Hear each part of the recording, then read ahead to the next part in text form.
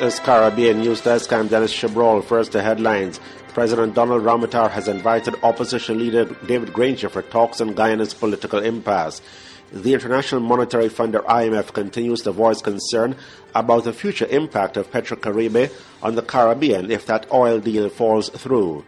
And a Cuban doctor contracts Ebola while working in Sierra Leone. Details of these and other stories coming up. We are one Caribbean, one people, one nation. Facing the same destiny.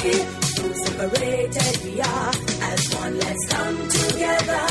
One market economy. Caribbean is how it should be. Let's support CARICOM.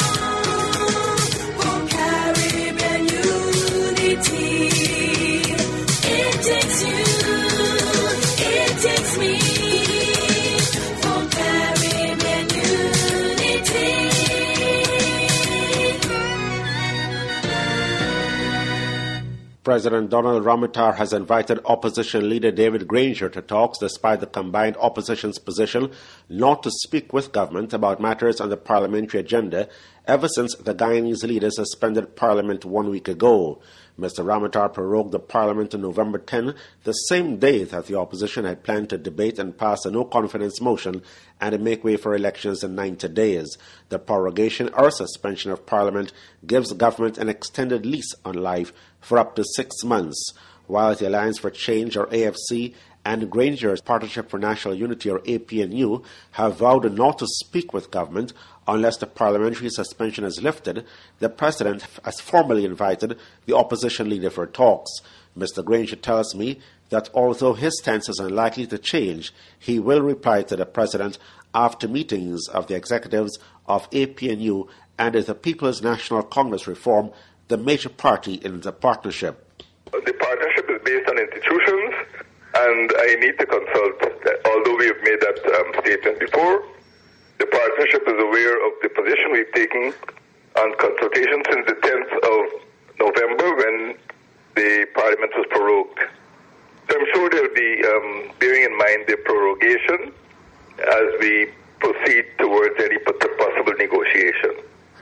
But do you envisage a recanting of the position? There is no evidence to suggest that the partnership will change its views that it has followed over the last, since Monday the 10th. The AFC had tabled the no-confidence motion citing government's spending of monies without parliamentary approval and the refusal to assent laws and respect motions that have been approved by the opposition-controlled National Assembly. For its part, the opposition has refused to pass amendments to the Anti-Money Laundering and Countering of Financing Terrorism Act, in keeping with recommendations by the Caribbean Financial Action Task Force and the Global Watchdog Financial Action Task Force. Dominica's Electoral Commission has announced that the number of eligible voters for next month's elections is more than that island's population. Figures show that there are 72,489 eligible voters for the general election set for December 8. However, based on the last census, the total population of that island is 72,301. Former Dominican ambassador to the UN, Crispin Gregor, believes the Electoral Commission is to be blamed for the state of the electoral list in Dominica over the past 5 years. He says a previous electoral observer mission by the Organization of American States, or OAS, had highlighted a number of deficiencies that have not been addressed.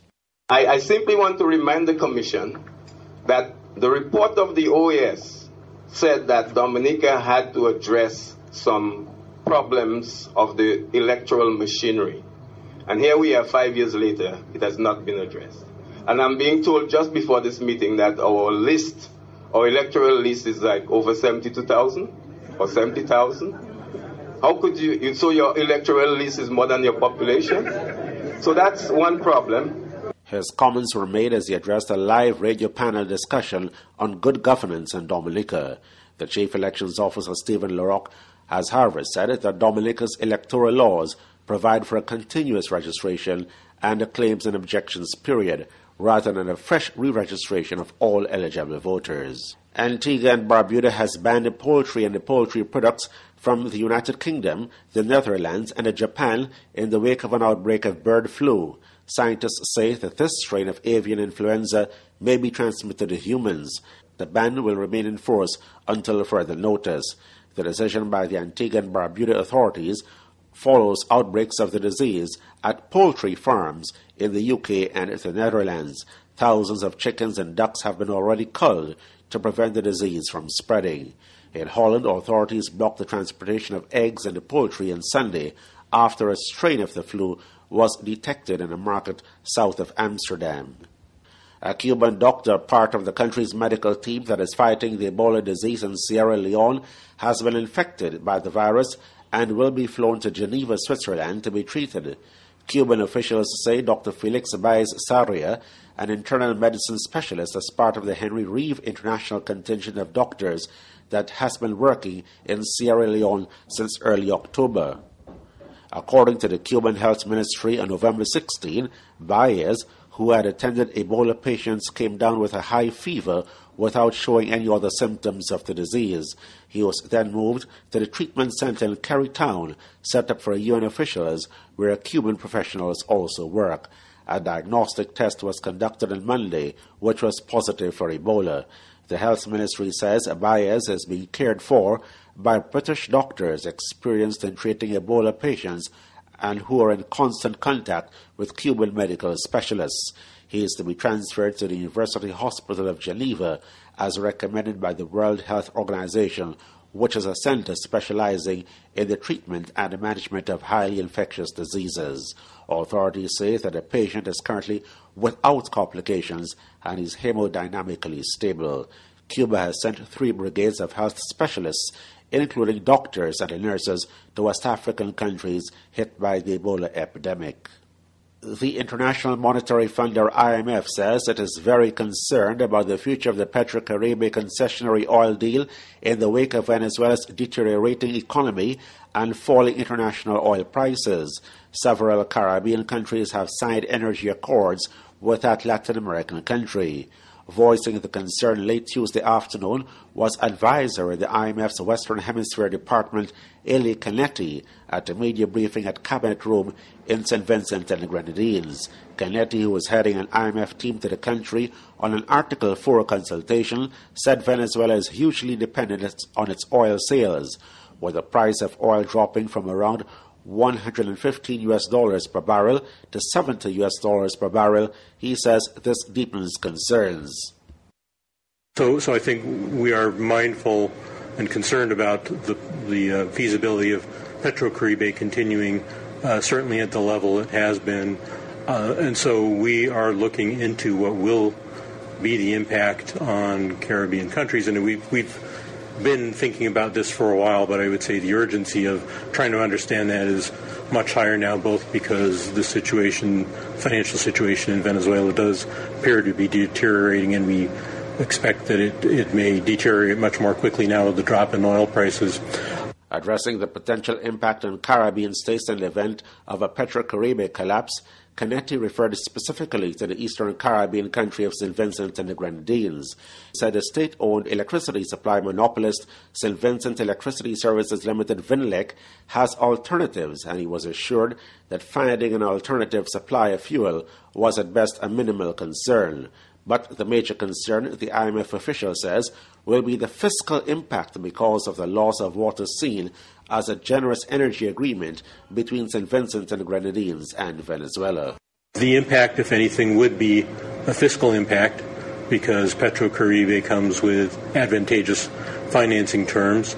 And so if Petrocaribe is in the extreme wound down completely, or at least if the financing benefits become less generous, it is something that will have to be taken account into the fiscal strategy. And I think I guess the positive aspect of that is the terms for which Petrocaribe financing comes. It's basically concessional long-term financing. The IMF wants to know the type of projects that Petrocaribe's funds are being spent on. Canetti says there will have to be some thinking about how to replace the financing of projects from those concessions if those concessions were to be lost. Meanwhile, St. Vincent and the Grenadines Prime Minister Dr. Ralph Gonsalves says that the arrangement with Petro-Caribbean agreement is triggered if the price of oil rises above $50 per barrel. He says that at $75 per barrel, it is clear that the extent of the country's indebtedness is far less than when it was at $115 per barrel, and therefore Venezuela has less of a burden because of the smaller sum. The Prime Minister acknowledges that a deteriorating economic situation in Venezuela is part of the consideration.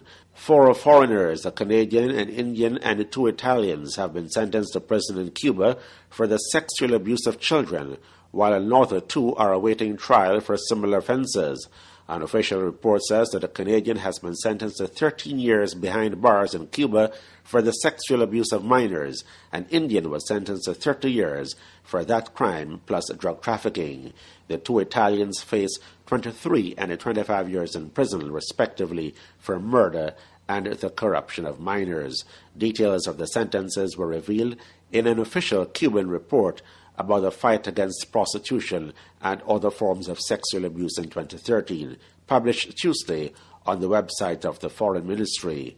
In the case of the foreigners, the document states that they were proved to have sexual relations with minors in Cuba. It adds that another 2 individuals, a Briton and a Spaniard, are awaiting trial on charges of having sexual relations with minors. In 2013, Cuba tried a total of 144 cases associated with crimes of child prostitution, sexual abuse, and procuring, of which 13 showed conduct characteristic of people trafficking, for which they were sentenced to between 3 and 14 years in jail. Jamaica's state-owned Petroleum Corporation of Jamaica, or PCJ, is looking into producing biofuel from local crops as an alternative to imported oil. The government in Kingston says that the PCJ has signed an agreement with Bottles Agricultural Research Station and the Caribbean Agricultural Research and Development Institute, or CARDI, for the experimental cultivation of select crops for biofuel production, according to an official statement. PCJ's manager of renewable energy and energy efficiency, Peter Reddock, says an oil press is being purchased to get the oil out from the seeds for tests to be conducted. The results of the study are expected to be published in 1 or 2 years. Research is being carried out on locally grown jatropha and castor. After selecting crops, the next stages will include harvesting, extracting the oils, engine tests, and establishing a retail market with Petrojam Limited, which supplies the country with a full range of petroleum products. We are 15 states with a common goal, a unified purpose to face the world, enriching lives, empowering people, creating a strong economic region.